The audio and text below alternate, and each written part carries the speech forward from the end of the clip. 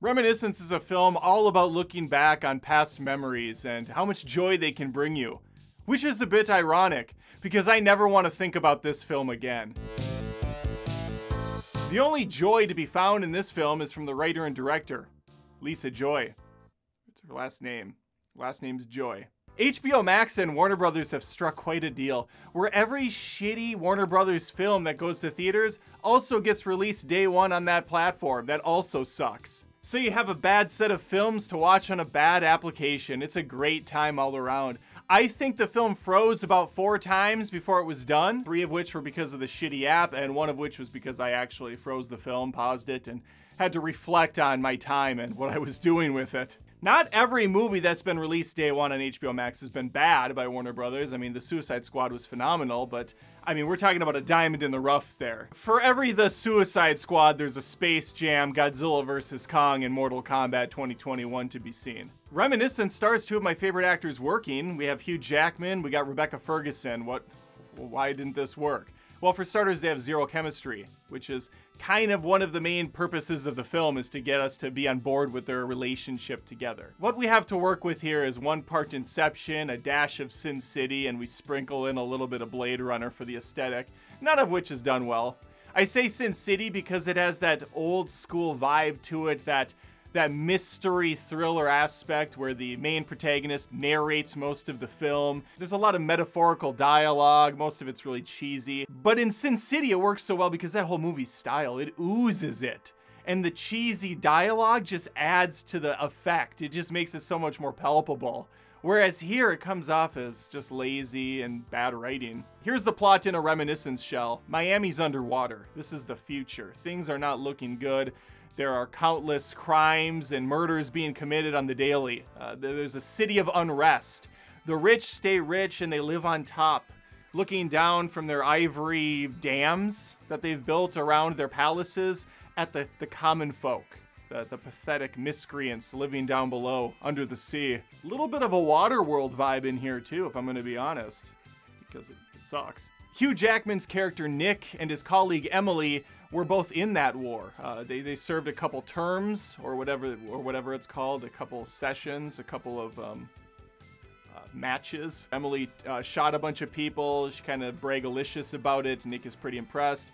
He kind of sucks all around for being a dude that's been in a couple terms of war. He's kind of a pathetic loser when it comes to hand-to-hand combat or fighting out of a situation, because he's constantly getting his ass kicked in this film. They're not doing well financially, or mentally for that matter. In order to make ends meet, they have this reminiscence chamber set up for people to come over and pay him some coin to take a ride, take a spin in it. And what it does is it lets you look back on some of your favorite memories, or your worst ones if that's something that gets you off. The weird part is, while this is going on, Hugh Jackman's character Nick, he gets to watch this whole thing unfold. So if you're thinking about making love to someone special, he's going to be in the room with you, joining sometimes. No, it doesn't go that far. He gets close. He can get really close to you. Everything's business as usual for Nick until May walks into his life. Sparks fly almost instantly. It was love at first sight, because he got to see her fully nude as she stripped in front of him. We don't get to see that. This is PG-13, and they don't even give us like a corner of an ass. Not even a side boob. We get nothing here. This movie gives us nothing in any sense of the word. Nick and May become close. They form a special connection. They bond. They fall in love. Really. Until one day May goes missing. Now here's where the chunk of the film really plays out. After about a half hour in, we get our mystery to solve. What happened to May? Where did she go? Is she still alive? Why is she wrapped up in some sort of the seedy underbelly of this water town? This will keep you invested for another 10 minutes before you fully check out. I was at the 40-minute mark, 45-minute mark if I'm being generous, where I just couldn't do it anymore. I was nodding off. I was having to slap myself awake. This movie is so slow and so uninteresting. If it didn't have the flooded city stuff, I don't even know what I'd be watching. That's the only interesting thing, and it doesn't really play into the movie much at all. This just could have been a shitty downtown city. It didn't matter that there was water everywhere. It really is inconsequential. As Nick starts to pull on the threads and unspool this mess, it just leads to more and more overlapping bullshit. And by the end of the movie, you're just kind of like, okay, I don't really care about any of these characters at all. Am I supposed to be rooting for someone? And like, I don't know why Nick is so infatuated with May. They didn't have this years-long relationship. They knew each other for a couple months, yet he's willing to just throw everything by the wayside. His work, his relationship with his coworker, and just all for this one woman. Now, there would be maybe something powerful there if they had any semblance of a emotional or spiritual connection with each other on camera, but that never really plays out.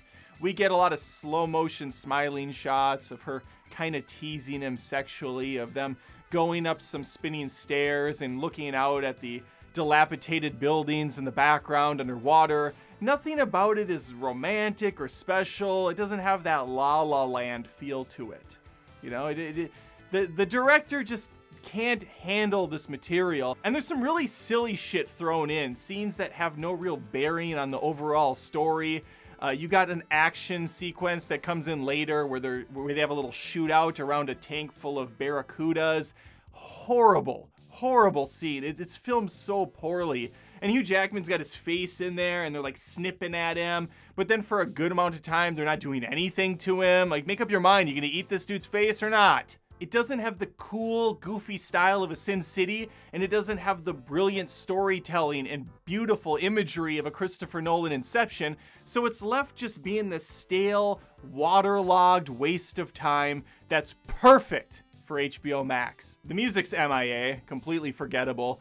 The only positive I'll give this is the opening shot's pretty cool for a video game cutscene, where the camera has you like flying first person through the city as it's all underwater. It looks pretty sweet. It does end though with Hugh Jackman, who's clearly green screened into the shot, reaching down into what I can only presume was CG water to pick up a card because the ripples are so perfect.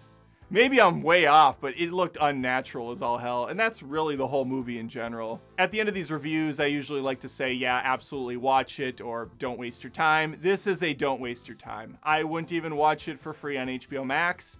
It's 2 hours, it's boring, it's sluggish, it just ultimately gives you no emotion when it's done. So yeah, watch Inception again, watch Interstellar, watch really anything by Christopher Nolan if you want a cool sci-fi type angle on a film. This really isn't even sci-fi, it's just so uninteresting in every single aspect.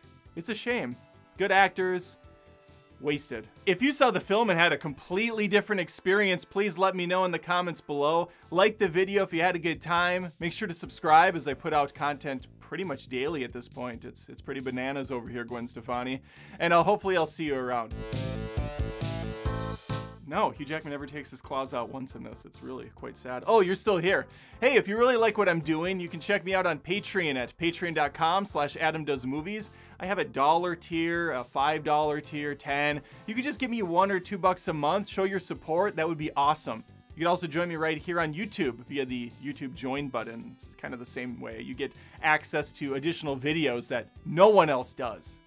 Yeah, you're very special and important to me.